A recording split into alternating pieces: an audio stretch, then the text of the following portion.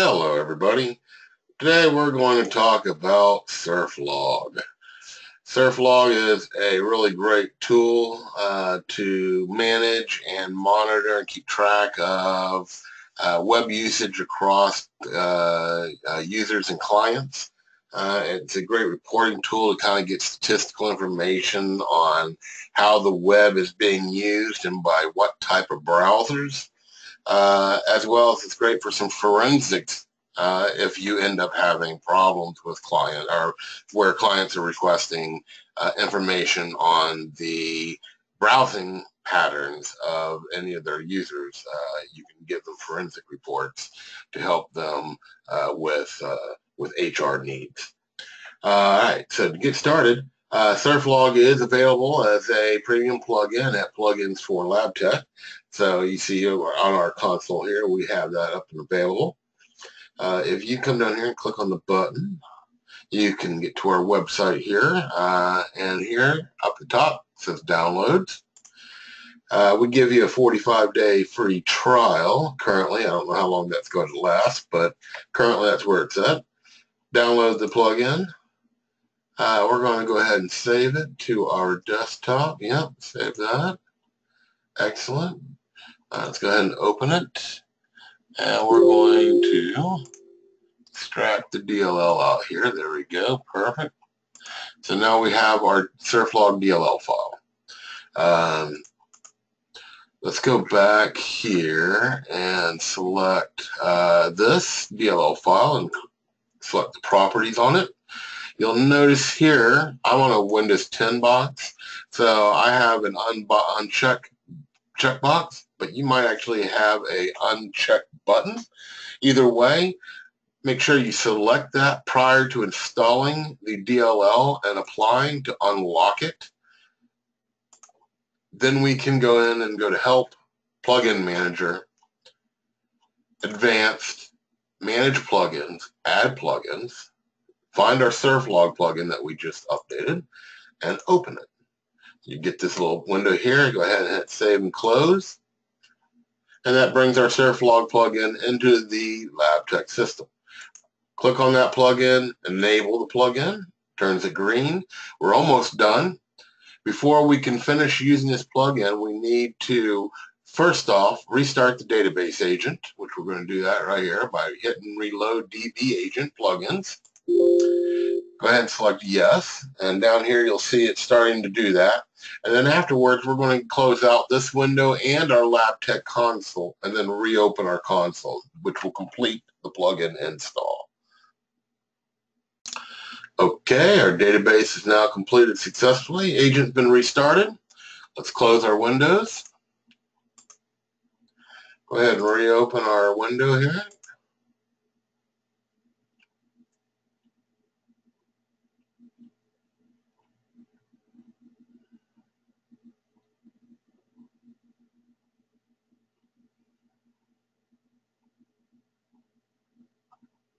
And if everything went well, we should now have a new Surflog enable here in the view menu.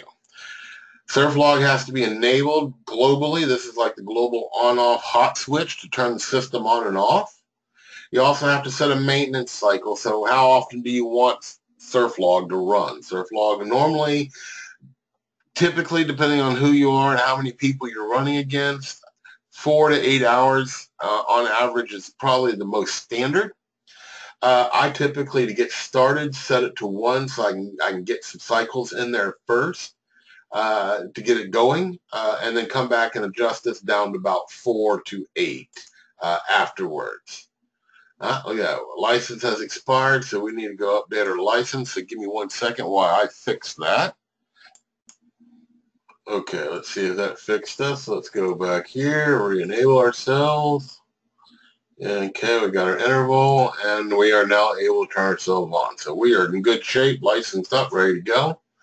We are licensed by our LT server name, so if your server name is inaccurate, licensing won't match up. So make sure that we get your server name accurate. If you do have a problem, contact us. We'll be more than happy to get that updated for you.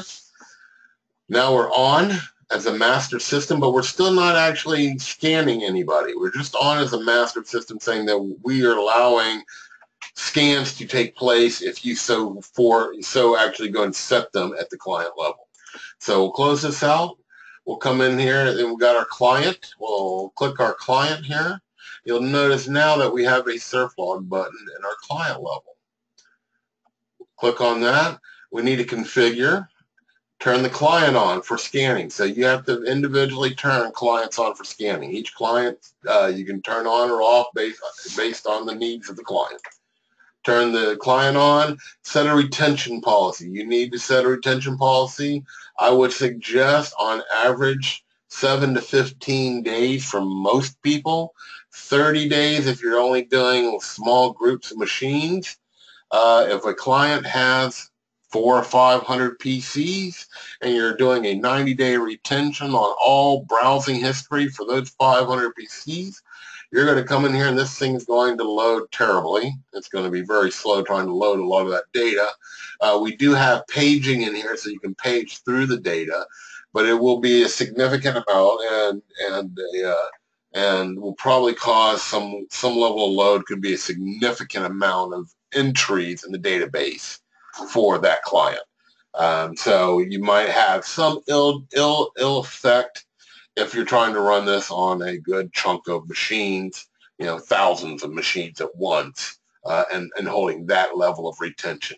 So doing really big amounts of machines, 7 days, 1,500, 2,000 machines or less, 15 days. If you're 100 machines, 30 days, not so bad. If you are 200, 300 machines, maybe 30 days. 100 machines, 90 days. You do the math on the number of clicks a person can do in a given afternoon times the number of machines you're collecting over a period of hours each day. That data could get very significant if you try to hold on to too much of it for too long. So just keep that in mind. So anyhow, we'll set it for 15 days. Now the Surflog keywords list is a list that you'll do comma separated of keywords you want to see highlighted in the logs. So if you want to look for Facebook or porn or used autos or I like chocolate, then you can come in here and put in keywords that you're looking for that will apply to this client, that will then highlight those in the logs. As you go through the logs, scrolling through the logs, will stand those logs out so that you can see them more appropriately and use those as needed. So we're not going to put any of those down right now, but let's go ahead and save that. Excuse me. That's saved. Excellent. Now, keep in mind, Surflog is on a cycle. That cycle is automated, and it's now going to run every hour because that's what we have the main service set at. So what we're going to need to do now is wait while that cycle runs, and what will happen is this client will be included, and it will go out and scan all the machines under this client that it can pull data into and will populate this information. So, knowing that we need about an hour, we're going to go ahead and pause and do our little time warp thing here and wait for this guy to run its course once here and feed us some data.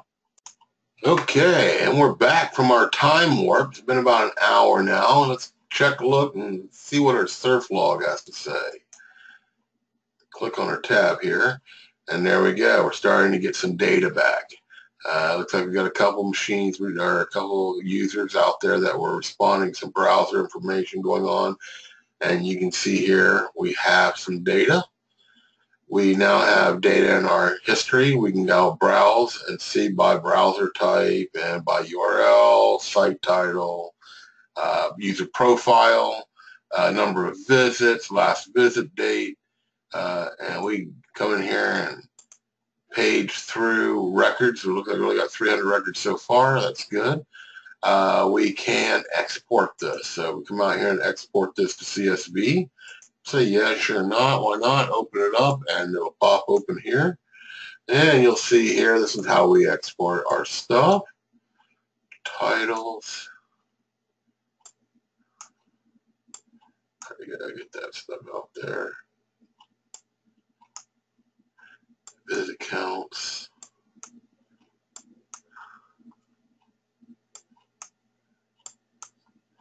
And again, so you can now see it spread out, kind of what it looks like relative to the data that we're exporting.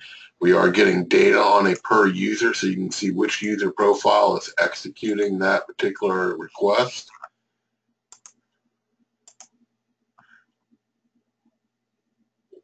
We can also now go down to the computer level. At the computer level, we should start getting data here as well. Excellent. There you go. You can see data here as well, generating browser history, timelines, and so forth. Keep in mind that also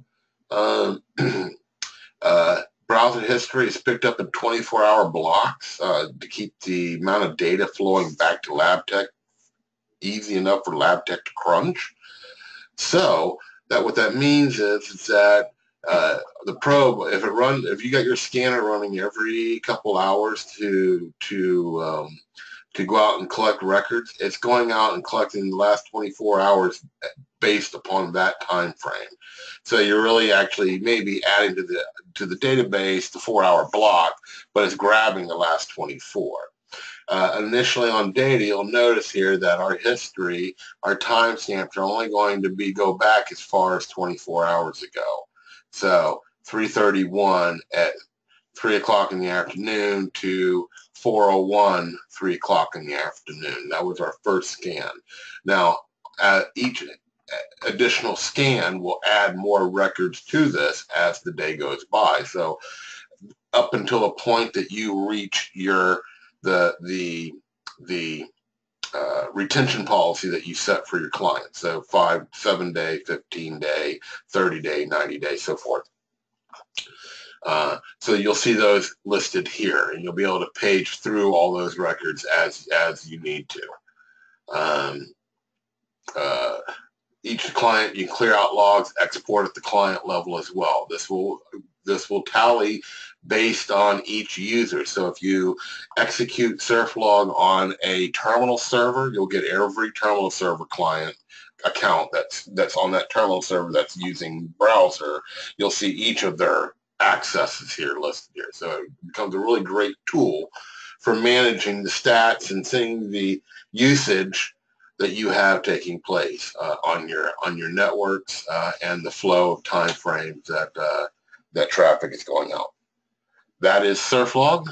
If you have any questions, feel free to reach out to us. Support.plugins for labtech.com, and we'll see what we can do to help you. Thank you very much, and enjoy.